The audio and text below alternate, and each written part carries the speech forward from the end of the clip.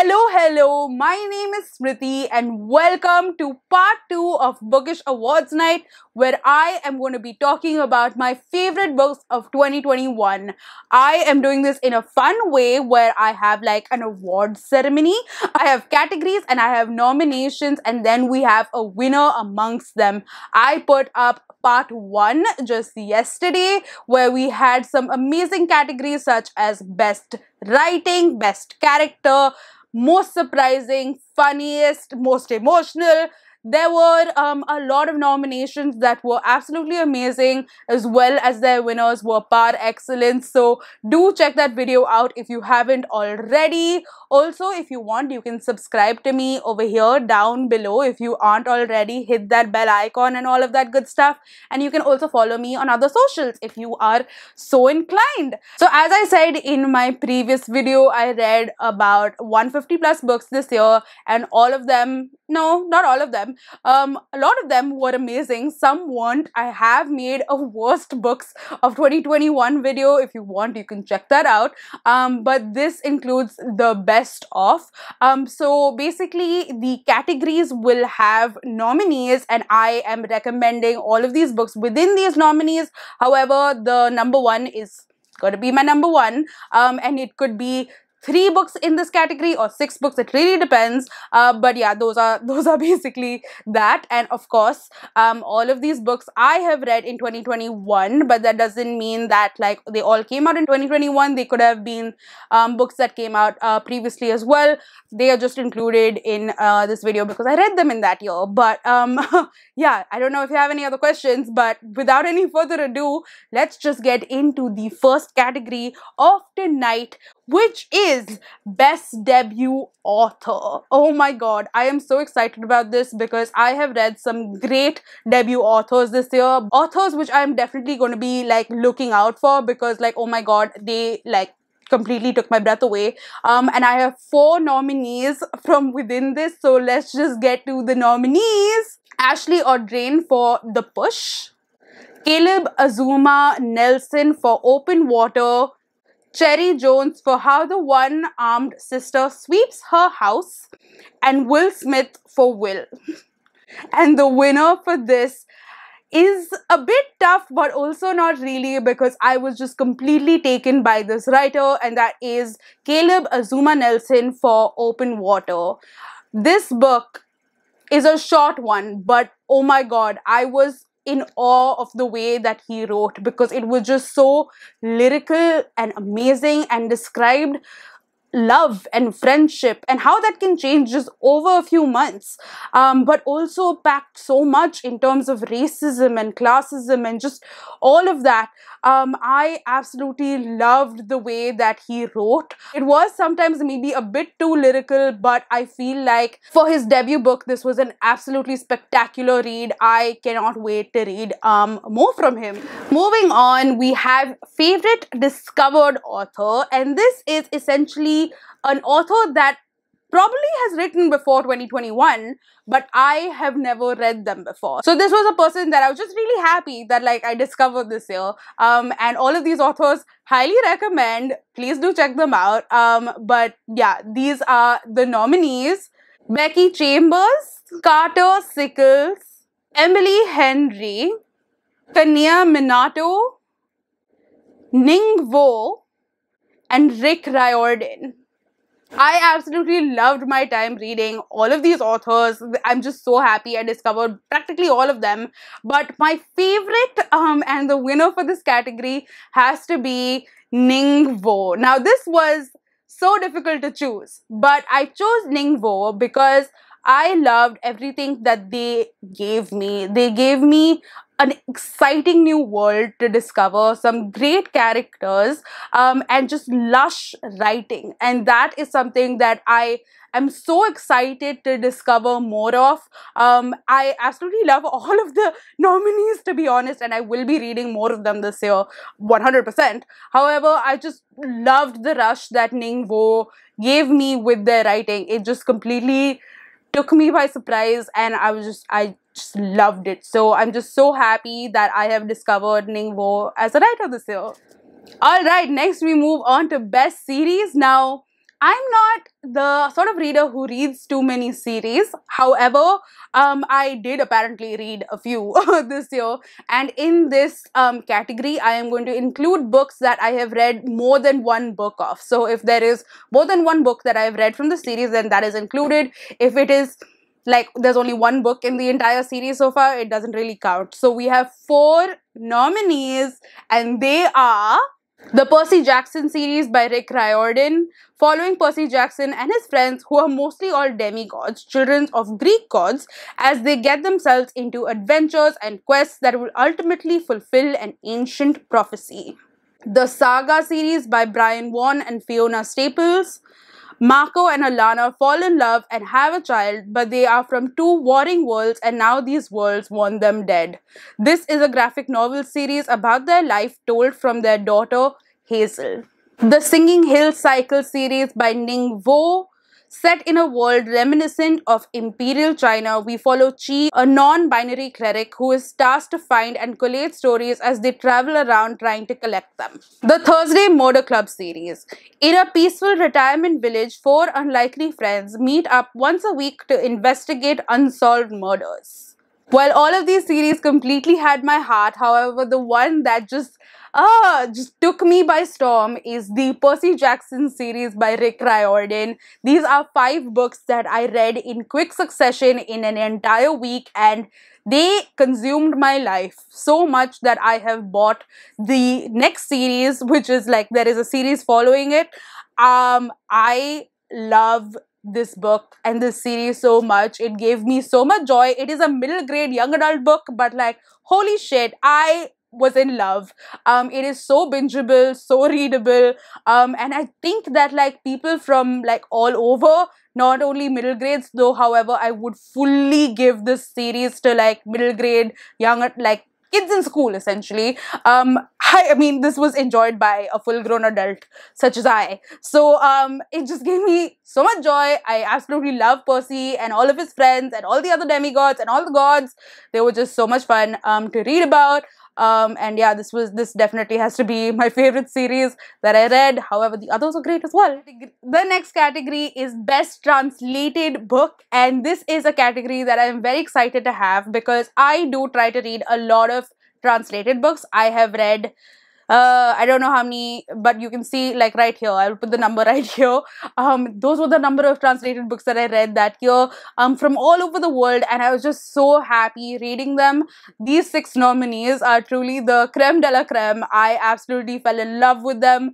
They were great for me. I'm hoping that they are great for you as well. So let's just get into the nominees. Bullet Train by Kotaro Isaka, translated by Sam Malissa.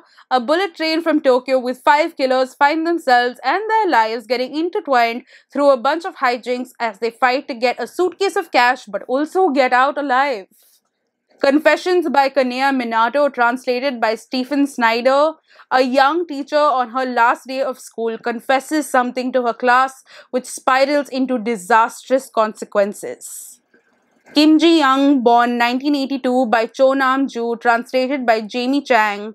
A story of a young woman in Korea which may be the story of many. A story of how gender inequality and discrimination have hurt. Rita Wellinkar by Shanta Gokhale, translated by the author. The story of the eldest child of a dysfunctional family who, after years of taking care of the family and dealing with so much more, has a nervous breakdown and is recuperating in the hospital. From here, we see her recounting her life. The Hour of the Star by Clarice Lispector, translated by Benjamin Moser. Following the life of a young woman in Brazil, we see her deal with sexism, class differences, while just dreaming of a better life. Whereabouts by Jhumpa Lahiri, translated by the author. A professor tells us of her time and experiences with people and in solitude in an unnamed city in Italy. I absolutely adored all of these 6 books. However, the winner, if I truly had to think about it, and it took me some time, y'all, is going to be Rita Wellinkar by Shanta Gokhale. I absolutely adored this book. I love everything that it stood for. I loved the feminism. I loved the faults in the characters and how that clearly showed, and how this person went through a nervous breakdown. It spoke about mental health so beautifully. It spoke about just being the eldest child of a family. It spoke about dysfunctional families. It spoke about like sibling relationships and love lives and romances and being in your 30s and your 40s and trying to have a career. It just spoke about so much in this short 181 pages book. I absolutely fell in love with it. The writing was sublime, but also supremely simplistic and very easy to understand. Just right for a beginner, right for a person who's like been reading for 40 years of their lives. Oh my god, I just fell in love with it. I don't know how else to sell this to y'all, but it was just a really good solid story, and I feel like it should be read more often. Okay, we have best non-fiction. Now, non-fiction, I think I read 17 books last year, which is not great. However, I read some amazing books which spoke about various different topics. So here are the nominees and what those books are about. Annihilation of Caste by Dr. B.R. Ambedkar, an absolutely essential book about caste written as a speech that wasn't given by one of the key leaders of the Dalit movement in India, Dr. B.R. Ambedkar. Beyond the Gender Binary by Alok, Vaid, Menon, a short book on being non-binary and what that means in today's world, told through the experiences as well as just answering the most basic questions in an accessible Q&A format. Hunger by Roxane Gay, a tough but unflinching read about a woman and living as a fat person in America and what was the trauma that got her there.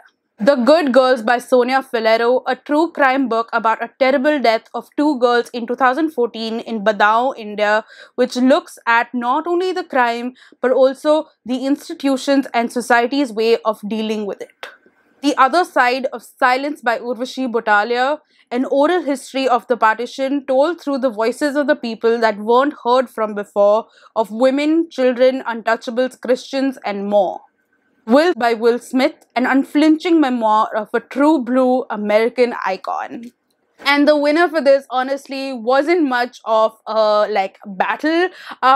This book just completely I fell in love with it. I think that it is essential reading, if that is like a, what's it called, hint for you. And the winner for this category has to be Annihilation of Caste by B.R. Ambedkar. I absolutely loved this book. This book is truly essential reading for every Indian as well as generally everyone, just to understand segregation and how people can segregate people and humanity and how that needs to be destroyed. Of course, we have the caste movement here in India, but this is so true and applicable to many. But this book truly speaks about the Hindu experience and what that is like for the Dalits and the untouchables in India. This was written way back in the 40s, but is true and relevant even to today. I would highly suggest the book that is edited by Navayana, which is an amazing publisher. Definitely check out their books, but read this book by them. I would highly recommend that you do that because it has these annotations and things that the editor has put in, which gives you so much of context about the book. So definitely check that out. I would say that if you are to read this one, go straight to Annihilation and Caste and forget the whole like first book in the beginning and then read that later. That's by Arundhati Roy. But anyway, I love this book. I loved all the other books as well, but like this one just is so essential. All right, moving on, we have best audiobook. I listened to quite a few audiobooks this year and I had some great times reading and listening to them. However, these 4 nominees completely took my heart, and they are Bullet Train by Kotaro Isaka, translated by Sam Malissa, narrated by Pun Bandhu. Good Morning, Good Night, Little Pep Talks from Me and You by Lin-Manuel Miranda, read by the author. High Rise by G.J. Ballard, read by Tom Hiddleston. Project Hail Mary by Andy Weir, read by Ray Porter. Now, I may be extremely biased for this thing, but the winner for me has to be Tom Hiddleston for High Rise. Now, yes, I am biased because I absolutely love the man. I had an entire video that I did this year where I read his favorites. This was one of them. He was in the adaptation for this book, and then he narrated the audiobook, and I think he did such a spectacular job.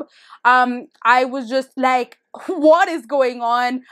The way that he narrated it was like a balm to my soul. I was like, please continue. This was just amazing, and yes, this may be like highly biased, so I am very sorry, but also it's really good. It's really good, y'all. So like, I don't know what to tell you. The next category is best novella, and these are all books that are under 180 to 200 pages max. And there are some really good ones here. So let's just get into the nominees and what these books are about. A Psalm for the Wild, built by Becky Chambers. In a world where we no longer have robots as they have gained self-awareness and gone away into the wild, a non-binary tea monk after centuries meets a robot who has a question. What do people need? The Boy, the Mole, the Fox and the Horse by Charlie Maxey. Almost like a picture book where we meet the boy, the mole, the fox, and the horse as they talk about life and what truly matters. Remote Control by Neddy Okorafor. A young girl known to be the daughter of death travels to find the seed that gave her this power over death. When the Tiger Came Down the Mountain by Ning Vo. She, a cleric, travels to collect stories but is captured by tigers that can shapeshift into women. What follows is an exploration into the complexity and the layers of storytelling and celebrates the wonder of queer love. Oh my god, I loved all of these books. However, the winner for me has to be When the Tiger Came Down the Mountain by Ning Vo. This book was, if a book could be perfection, this would be it, because the writing was amazing, the plot amazing, the themes amazing, the characters amazing, the pacing just stunning. I mean, I loved this book so much. I think that the themes that it was talking about was just also so relevant. It was talking about storytelling, and it was talking about who gets to tell these stories and what does storytelling shapeshift into based on who is telling that story. It was just absolutely stunning. I loved like reading this book. It was such a good book. It was such a good novella, and it is so short and well paced. So I would highly recommend. Oh my god. Next we are moving on to our last three categories. Are you excited as I am? Holy shit. I've been also talking for a long period of time, so I'm very excited for this to end because I need water. A few moments later. But the next category is Best Debut Book. And these are all books that came out in 2021, but they were by debut authors. And yeah, I absolutely loved all four of them. However, let's just talk about what they are and then get into the winners. How the One-Armed Sister Sweeps Her House by Cherie Jones. Set in Barbados, about four people confronting violence in a beachfront paradise in Baxter's Beach. In My Dreams, I Hold a Knife by Ashley Winstead. Six friends, one unsolved murder, one college reunion where things turn dark and deadly, and we finally figure out who was the killer. Open Water by Caleb Azuma Nelson, a lyrical novel about navigating love, friendship in the 21st century with the themes of racism and belonging. The Push by Ashley Audrain, a tense page-turning psychological drama about the making and breaking of a family and a woman whose experiences of motherhood is nothing at all what she hoped. Now, all of these books were absolutely excellent. However, if I do have to choose a winner, I have to choose this book that has stayed with me for the longest time. I read this in the beginning of the year-ish, middle of the year, whatever, doesn't matter, semantics. And it's just stayed with me. I think I'm going to be thinking about this book for the longest time.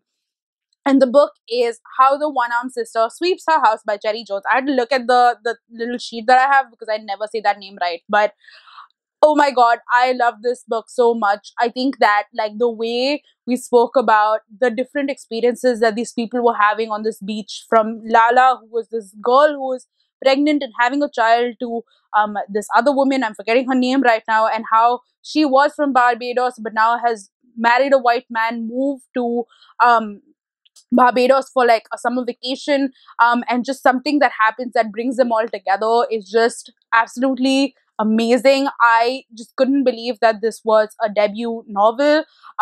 Just the plot, pacing, everything just really like stuck with me. There are some very triggering things in this book, so definitely check out the trigger warnings as well.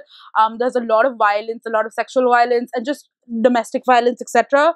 But just all of that really built this story and built this narrative, and all these characters and everything that they were going through really like stuck with me. So yeah, I'm just so happy that this book exists, and if you haven't checked it out, please do. It was nominated and shortlisted for the Women's Prize as well, so it's not just my category. In general, this is a great book. You should definitely check this out. Alright, before we get into my best book of 2021, I thought that we would do the best book that came out in 2021. And the nominees for that are Beautiful World, Where Are You by Sally Rooney, a story of friendship, love, class, literature, mental health, and navigating them all in this modern world, told through the perspective of four friends. Infinite Country by Patricia Engel. Rich with Bogota urban life, steeped in Andean myth, and tense with the daily reality of the undocumented in America, this is a book about a family torn apart and trying to find their way back to each other. Mary Jane by Jessica Anya Blau. A 14-year-old girl in the 70s in Baltimore discovered there's more to life and the world that she knew when she spends the summer babysitting for her neighbors and their celebrity guests. Project Hail Mary by Andy Weir. A man wakes up from a coma only to find out that he's in space and has to save humanity, but the kicker, his memory has been wiped. You and Me on Vacation by Emily Henry, told through the holidays that Alex and Poppy have had over the last 10 years and the one they are on now to salvage the friendship. We see why it broke up in the first place and would this turn into something more. Okay, these books were truly excellent in various different ways. However, if I had to choose my favorite, I think it would have to be Infinite Country by Patricia Engel. This book tore me into pieces. It is so unassuming in its writing. It's about 200 pages, but it tells you the story of these two people essentially, of Mauro and his wife, and how they fell in love. Tells you about their lives before, of them growing up, about their families, and then about their children that they have and how they are now struggling to find themselves back to each other. This book broke my heart into tiny pieces, but just in the most amazing way. I love the way that myths and everything came into play. I love the way that you truly saw characters love each other and what they went through. There were a lot of characters that were not likable to a certain extent, but like you felt for them, like you were rooting for them, and I just absolutely loved the way that this was told. It just paints a picture of so many things, and I absolutely loved being in their head and being in the story, so I would highly recommend. But oh my god, we are moving on to my best book of 2021. Holy shit, y'all. I don't know if you're ready for this. I am not ready for this. Oh my god, I am so excited. This is the last category. So before I begin on the category and the nominees, I would like to say if you enjoyed this, then please do subscribe. That would be great. If you want to help me out, you can buy books for me through my Amazon wishlist, or also just tip me through my Buy Me a Coffee link if you want. I have put some solid efforts into this, so I hope that you appreciate it, and then tip me, because like I don't have like content creators money. Haha, I don't know what I'm saying anymore. But anyway, let's just move on to my best book of 2021. All right, the nominees are A Little Life by Hanya Yanigihara, the story of four friends, a found family in New York City dealing with love, loss, and trauma told through the years. Now, this book I have spoken about already. I absolutely loved it for a lot of reasons, but I also hated it for a lot of reasons as well. However, it has stuck with me and will continue to stick with me for the longest time. I do have to give the author props to that. I do have to give this book props to that, that it's just going to be stuck in my head whether I like it or not. However, I loved the the story, even though it was very harrowing. I will not recommend this to anyone, but it's going to be it was beautiful in terms of their characterizations and everything that they went through as like their relationships were built and broken, and just I love this book so much. So that is my first nomination. The next nomination is Beautiful World, Where Are You by Sally Rooney. Now, you already know what this book is about because of the previous category, so I will just tell you what my general thoughts are. Now, Sally Rooney is a very divisive author. However, I absolutely love this book. I thought that it just did a bang on job in explaining like the millennial life and the way that we live. I feel like there are only going to be very particular millennials who are going to associate themselves with this book, and some people may not have gone through this experience. However, the characters in this book, and the things that they go through, I have gone through, and I know a lot of people who have, like, in my friends, whatever, things that have also gone through it. There were lines in this book that spoke to my soul, and I really enjoyed it. I also enjoyed the emails that the friends exchanged. I thought that it was really interesting, and I just generally really enjoyed this book, so it has made it to the best of category. The next nomination is Hench by Natalie Zina Walschots. In a world of superheroes and supervillains, we look to understand who is truly good and who is truly bad, or really, is there such a thing? Told through the perspective of a young temp who goes through her own villain origin story of sorts. Now, I love Marvel. I don't know if you know this, but I love Marvel. I love any superhero movie or anything with regards to that. I just eat it up. So this book, I feel like, was made for me. I enjoyed it so much because I loved the characters. I loved the way that we got to see them develop, or how there were these characters that were supposedly good and we got to see a crack in their sheen and how that maybe fell apart. I just loved the way this was told. It was so queer, but just casually queer. And I just loved so many aspects of this book. So yeah, that's why this is on my best books list. But moving on, we have Infinite Country by Patricia Engel.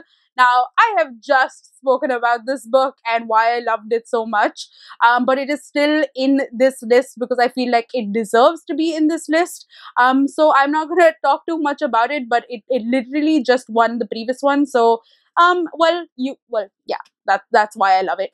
The next book is Mary Jane by Jessica Anya Blau. Now, in the previous category, I told you what it's about, so I won't really get into what it's about in this explanation of it. However, this book got me out of Left Wing. I absolutely fell in love with it. I thought that it was so brilliantly done in terms of like just finding this child who is naive and trying to understand what is going on in the world, and how like she finds out that the world that she lives in isn't quite like the world that is outside, and how she gets to know about all of this through these like various different characters who were just so flawed but so amazing. I just absolutely loved this one, and I thought that it was just such a sweet but bitter book. I don't know if that makes sense. And the last book in this category is The Prettiest Star by Carter Sickles. A young gay man in the 90s during the AIDS epidemic goes back to his small town to die. His family reacts to his situation in different ways.